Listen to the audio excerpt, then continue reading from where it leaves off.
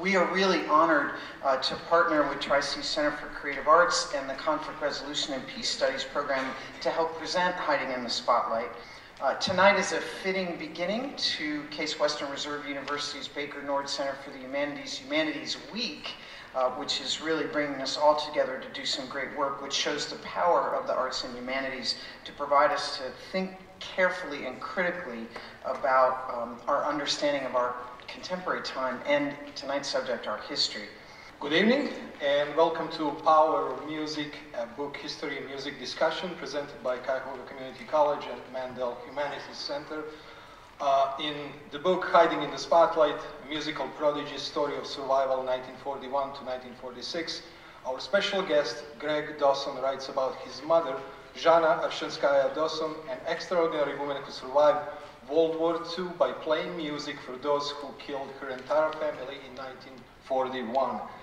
Her musical genius saves her from being exterminated by German Nazi machine, the same machine that murdered millions of innocent civilians in occupied Europe. Thank you for coming and enjoy our program.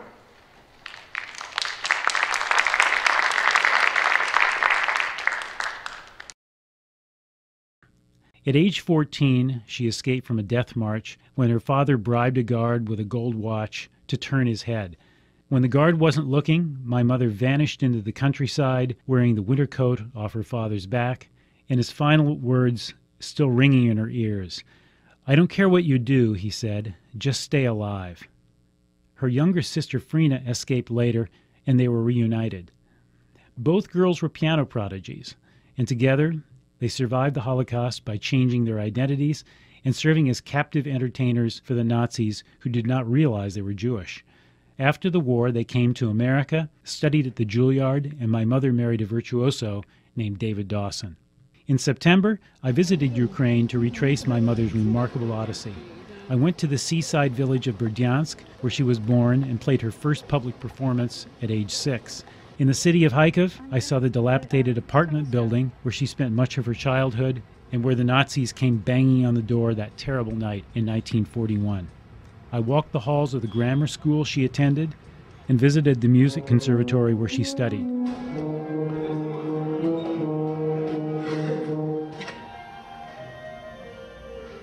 I broke bread in the same home where she was sheltered by a courageous Gentile family after the girls had escaped the death march to a place called Drobitsky Yar. Yar is Russian for ravine or ditch. It was assumed that no one escaped the death march to Drobitsky Yar, where 16,000 Jews were lined up, shot in the back, and pushed into the ditch.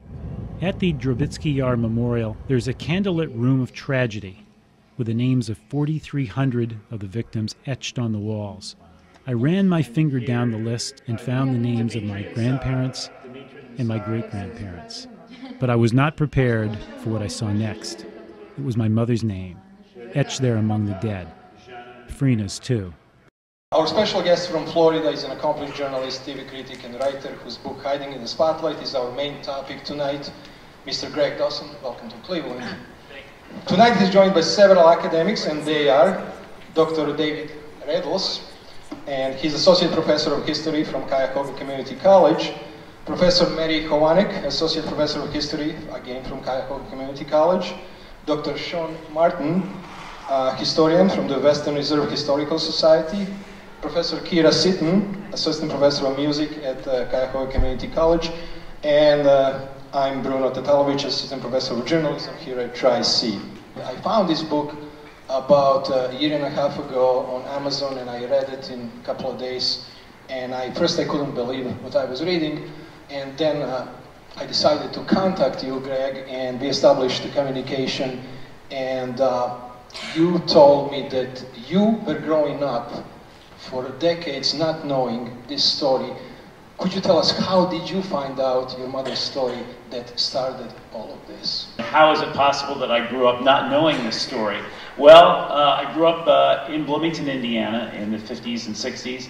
It was a secular home. My father was a Catholic from Virginia. My mother's family, they were not religious Jews, they were cultural Jews, proud Jews, but they were not religious. So I grew up in a secular home. My mother did not choose to share with me and my younger brother, Bill, her personal story about the Holocaust. And many years later, when I spoke to her in preparation for doing this book, I asked her that. I said, how could you not tell me about the most important event in your life? And she had a very wonderful, simple answer. She said, I felt that I wanted you to have normal childhoods, and I felt that it would be too cruel to tell you this story at that age. And so that's the simple reason she did not tell us the story. And for our family, for us, it turned out to be the right decision, because we did have normal childhoods, and we grew up without not knowing the story, so we missed out on that. But I feel that she accomplished her goal, and for our family, it was the correct decision. There are many other Jewish homes with survivors where the story was shared with children at a younger age, and for those families, it was the correct thing to do. Many of them lived in bigger cities. Bloomington, Indiana is a small place, but if you grew up as a second-generation survivor in New York or Philadelphia or Chicago or someplace where there were a lot of immigrants, and if your family was Jewish, was religious, and went to synagogue, it would have been hard to avoid the knowledge of the Holocaust. So I was perfectly situated to be sheltered from this story, and so of course I was aware that my mother was Russian. I knew that, and she was the only one in the neighborhood, and I was bilingual until I started going to school, at which point I became very self-conscious about being the only kid on the playground who spoke the language of our mortal enemy, the Russians. And so, back then it was actually no joke, during the Cold War and McCarthyism. So I asked my mother, please don't speak Russian to me in front of my friends. And so she stopped, and I now wish we both knew that was a bad mistake, because I lost all my Russian, and an easy way to satisfy my language requirement in college. So in any case, I grew up knowing in a general sense that she came over after the war, but that was about it. Had been caught up in the war in some way. And that when I was a teenager, I sort of became dimly aware of the fact that I was Jewish, and I was proud of that as well. Actually had a very Jewish upbringing, because even though my parents' colleagues at the School of Music in Indiana were almost all of them were Jewish, and so we had many Jewish friends in our home. We had the Jewish food, the humor, the music, everything but the religion. But I did not know anything about the story here that you saw that's in the book until I was almost 30 years old. By that time, I had become a journalist. I was a reporter. And this was 1978 when the Holocaust miniseries aired on NBC.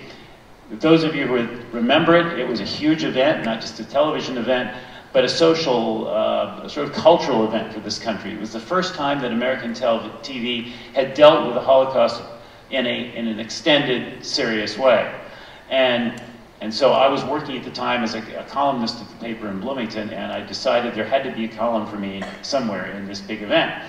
So I called my mother, who by that time was living in Milwaukee, teaching in Milwaukee, and I said, gee, Mom, there's this miniseries coming on, it's about the Holocaust, and I wonder if you could share with me any memories or experiences that you had during the war that might be connected with this in some way. And boy, did she. And so for the next hour and a half, I was on the phone. I didn't have headsets back in those days. I had one of those cradles. I was like this, typing frantically for an hour and a half, hearing this most incredible story. And it was so amazing that I was telling David earlier, it was hard to connect my mother, this person I'd known 30 years, with the incredible story she was telling me. And so mainly my thought that kept running through my head as she was telling me the story is, oh my gosh, what a great story this is going to make.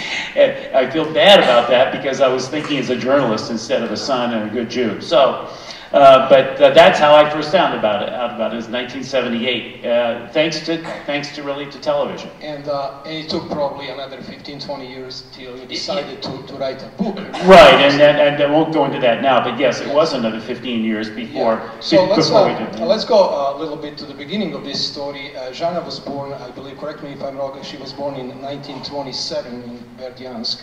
Is that correct? Correct. Yeah, yes. So the story starts in Berdyansk in 1927, and this is the question for everybody on this panel, so we can introduce the audience a little bit about history and geography of this region. This is Soviet Union, Ukraine.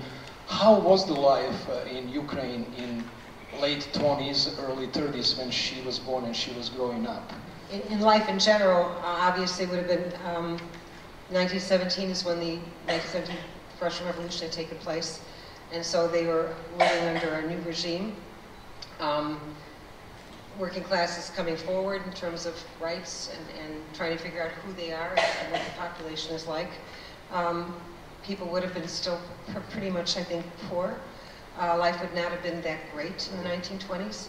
Communists first took power, they tried what they called war communism, which was a disaster during the Civil War. Led to starvation, led to peasants hiding grain, killing livestock. Lenin introduced what was called the New Economic Policy, the NEP, which actually allowed a little bit of capitalism, and that allowed people to make a little bit of money, to have shops. I guess your grandfather made candy, and that was working quite well. But then Stalin decided to collectivize the peasants of Ukraine an attempt to create massive farms that would increase agricultural production, and it was an absolute disaster. And it led to the starvation of upwards of 10 million people. He closed the borders, would not allow anyone out. Anyone who reported on the disaster, they themselves found themselves dead. And that was, in the early 30s, an absolute disaster. As we start to get to the later 30s, things start to look a little bit better, and there looks to be some hope. And then war breaks out, and it falls. Ukraine falls between Germany and Russia and becomes a pawn between the two. Yeah, Dr. Martin, you want to add? Well, I was also struck by our author's comments about his family's identity as a secular Jewish family, and it's important to remember at this time, of course, that in the Soviet Union they're not allowed to express any religious ideas freely. And I was just wondering if you could say a bit more about your family's Jewish identity and what traces, if any, might have been passed on through Jana and how she defined them. There was no emphasis put on the fact that at all that my mother was Jewish, and that, as I said, it was kind of ironic because, in many ways, it was a very Jewish upbringing because of all the other things that I mentioned. Then my parents' involvement with the School of Music and the very Jewish milieu that was. And my father went to Juilliard when he was 14 years old from Virginia, and when he went there, he was surrounded at the Juilliard by Jewish students, and who would take him home on the weekend, and their mothers would give him chicken soup and latkes, and he just loved New York. He fell in love with that culture, and my mother always said about my father that he was the best Jew that she ever knew, and so, but that's really the way it was for me growing up. And again, you have to remember that I knew nothing of what happened to her at all, and so that obviated any real discussion of and we'll get to that point eventually. I would like to touch now a little bit on her musical upbringing, and from what I read, she started playing piano already at age 4 or 5. Correct me if I'm wrong. Question for Professor Kira Seaton: is this something uncommon? We have a prodigy that's a 4 or 5 year old, and she's already recording at local radio station, playing piano. It is pretty amazing. I think it's one of the hallmarks of all of this is that this is an extraordinary woman, an extraordinary family. That from the book you can read that although Papa, not much of a musician, was definitely encouraging these kids. And Jana especially has this kind of unique, very independent spirit. I'm not sure, unless you read the book, that you really get that the first picture you saw with her sitting in her underwear at the piano is absolutely her. That's her. And in fact, going out and wandering around the streets of their city in just her underwear. So she's sitting there at the piano, not wanting to practice. The reason she is sitting there taking lessons is that she was wandering the streets, and they thought, we have to get this kid off the street. We'll stick her in piano lessons. That's what we'll do. She comes from a musical family. Dmitry Arshansky, he was a really good violinist, and can you tell us more about Dmitry? My grandfather was a very good amateur violinist, and he worshipped Paganini, and he would had a book showing about Paganini, and he had it open to the page showing Paganini's bow positions, and he would try to mimic him to see if he could just mimic that, he could play like Paganini. Well, and it didn't exactly work out that way, but he really worshipped it. Music was at the center of his life. Right now we see actually the photograph of Jana and Frina. I don't know what age, it might be circa early 1930s, I believe. Frina was also a really good piano player too, yeah. She was, and she was also very jealous of her older sister, who got all the attention, the early attention, and was the star and all that, and that was an intense rivalry that they had all their lives. And but she wanted to start playing immediately, and she was too young. But she started her lessons not long after my mother, and she quickly developed in her own right as a fine artist. This is a culture in that time in Europe that was very well versed in music. I mean, certainly the German population knew music, and Russia, and you could be a superstar. I mean, you could definitely be this wonderful musician and be well thought of. I'm not necessarily sure that anybody ever became terribly famous and rich off of this, but the appreciation was definitely there for this and nurture. It still is. As a matter of fact, one thing I discovered is that the Russians, as David was said, Russians were terrible at agriculture, but they were great at culture. And they had a series of what we would call today magnet schools set up around the country to find and develop the finest young musicians. And that my mother and Frina benefited from that. And it was a part of their Soviet beliefs is to do this. It was one of the few positive aspects of that system. And yes, it was innate. There was a lot of innate ability, but it was also a belief. A general collective belief that it was important to nurture beauty in classical music and other arts as well.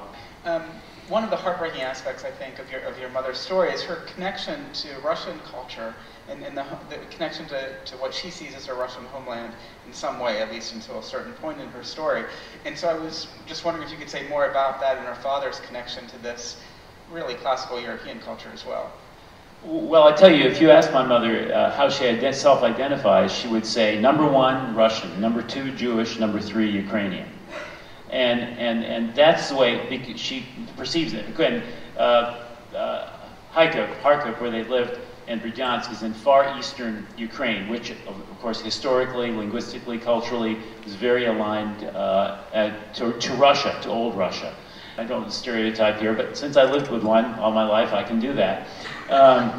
Russians are special, and they have a special ferocity. They're adamants about everything, and everything is, my mother is, whether it's her music or what she's fixing, this is the best. It's absolutely the best, and of course, if you ask her, Russian music is the best, and Russian poetry was the best. I'm coming from Eastern Europe, and I hope everybody understands my English here, but coming from a socialist country myself, I know how certain things were not allowed, certain things were suppressed, but again, cultural things like music, like sports, like cinema, it was emphasized, and we had a lot of people, a lot of famous people from 1920s, 1930s, even later, throughout socialist years in Eastern Europe.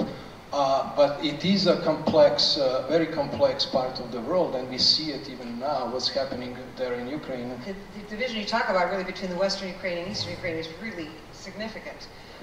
Even in terms of language nuances, in terms of the two parts of Ukraine. And certainly the Eastern Ukraine had much more of a Russian influence, but Western Ukrainians would believe that that Kharkiv was, indeed, is Ukrainian, obviously. But the problems continue to this day. But it was a very repressive time for the Ukrainians. They were again, being very much suppressed. It was very anti-religious, no doubt, at that time, against Catholicism, against Orthodoxy. We had the extermination of the Catholic Church, the extermination of the Ukrainian Church at that point. Again, scholars being imprisoned. That continued through the 60s and 70s and turned. Now we've had the Maidan, the Orange Revolution, and the Maidan movement, etc. So it's a very complicated past, and they had just gained their independence for a very short period of time, and then were once again swept under the Soviet regime, regained independence in the 1990s, and once again, they're still trying to figure out who they are and what they should have. Exactly, very, very complex society, like any other country in Eastern Europe, still developing, and since 1990s, not any of those countries can say they are stable, because a lot of things are happening there. Back to music, a little bit about Frédéric Chopin, great Polish-French composer. Kira, would you like to say something about him? By his, this girl, Zhanna Arshevskaya, she carried this sheet of music, Frédéric Chopin's Fantasy Impromptu. She went back to her apartment in 1941, grabbed this sheet of music, and carried for next 4 years. Not only for 4 years, she carried for the rest of her life. What's so significant about Chopin and Fantasy Impromptu in particular? Well, I kind of feel like the music is the through line to all of this story anyway. But okay, so Chopin is an expatriate. He is living in France. He is watching the Russian invasion of Poland in his lifetime. In fact, there's an incredible piece called The Revolutionary Etude, which if you ever get a chance to listen to it while you're angry, it's like the perfect angst music, right? But Chopin was a Polish person, and he felt being driven out of his home to some extent. But the other thing about Chopin to remember is we're talking about the mid-1800s, a different period. He is publishing music, he is putting things out there, he is pretty much living off of his own skill. But this is the era of romantic music, and in romantic music, there's a lot of angst. There's a lot of kind of living in garrets and all of those things that we associate with the romantic ideal. But this piece, specifically the Fantasy Impromptu, unpublished until after his death, and there's several different versions of it. I am sure that our pianist could probably tell you even more about that. But it is a very special, very unique piece, and for her to have chosen it, not an easy piece, by the way, under any circumstances. For her to have grabbed it and chose it, obviously it's beloved to her. It becomes kind of a hallmark of how she is successful. And it still just, we were talking about this earlier, it just amazes me that this is like 5 pieces of paper that she's able to hang on to this whole time. And I think it does definitely, if I were writing a movie, it would be the representative little thing all the way through here, that you have this piece of this person who's not, written by this person who's not allowed to be in their homeland, just like her. Greg, did she ever tell you why Fantasy Impromptu? Because that obviously was the first love of her when it comes to music. Did she ever disclose why she was in love with this particular piece of music versus Beethoven? She was introduced to it by her first professor at the Music Conservatory in Haikop. Professor Luntz was his name. And he gave it to her to learn. She was 8 years old, I guess. I think 1937, late 30s, the family moves from Berdyansk to Kharkov, and Zhanna and Trina are enrolled in a conservatory over there, in a prestigious school, and there we find another connection to one very famous pianist from the Horowitz family. Can you tell us more about how that came about? Well, also one of the professors, one of the instructors, professors at the same conservatory was Regina Horowitz, who was Vladimir's older sister, and Vladimir had left Ukraine to pursue a solo career in Europe, and ultimately came to this country, of course. But she chose to stay there, and she became a very famous pedagogue. Regina Horowitz taught them ensemble playing.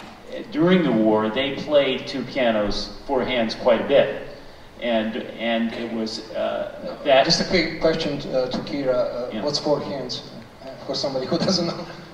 Okay, so it's piano duets, and oftentimes it's 4 hands on one piano. So somebody is got the bass part, and they're playing, you know, chords and other melodies, and then so they're sitting on a bench together, or maybe they're sitting on 2 chairs, and the other person has the upper part, and usually the upper part is the melody, so sometimes there's probably a little bit of competition about who gets to play the top part. And in fact, that goes on into the overture, the Beethoven, that they learned this orchestra piece, have this version of this orchestra piece that's for piano 4 hands, which is pretty amazing if you think of all of the different instruments that you can play being boiled down into piano 4 hands. That's an accomplishment. And at that time, they were only, what, 10 or 11 years old. That was late 30s. They were sent out to perform around the city. During the onset of the war, they were even sent to places where there were soldiers, and they would go around the city, and they would perform. They were written about in the local newspapers and so on. So they were. So they became really famous, as like most famous teenagers in Eastern Ukraine, something like that. They were very well known. So well known that it came back later to be a problem for them when they were trying to conceal their identity, because there were a lot of people who knew exactly who they were, and there were some of their own fellow Ukrainians or friends in their town who they saw later in the war, who tried to expose them, who tried to betray them to the Nazis, who were not Jews, and went to the Nazis and said those girls are Jews, and that's another part of the story. But they were very well known. Yes, that one. I think this is the right time to introduce our special performer, piano performer. Can I do that? So we can hear the part of this fantasy impromptu. Kira, go ahead. Okay, so a little bit of history. I'm a storyteller. It's kind of what I do for the college. So the performer we're going to hear, Emanuela Frascioni, has a long-time relationship with the college. Her husband is Antonio Pompabaldi, who you might know that name as the winner at one time of the Cleveland International Piano Competition. And when he and his equally talented pianist wife came to the U.S. For the competition and all of that, our then president heard them and just fell in love with them. And so they were artists in residence here for a while, had some lessons and all of this.